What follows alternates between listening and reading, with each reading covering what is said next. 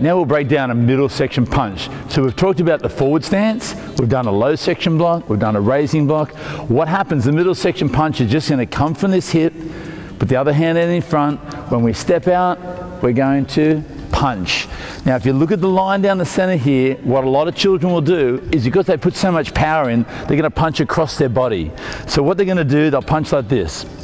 So what I want you to do is get them to make sure they're on railway tracks. Think about that. When they step out on the railway, they punch to the center. A way of leveling it up, get them to put their hands out in front, and now they'll be level, okay? So from here, we're going to move forward, and we're going to punch. And we go back, and we punch, go back, and punch. And you can add some shouting in there as well. Ta! Ta! Ta! Ta! It puts a little bit more power in there. So let me show you side on with that. So again, our hand's going to come out in front, hand on the hip, and we're going to exchange the hands and put it on the side, okay? And that's the middle section punch.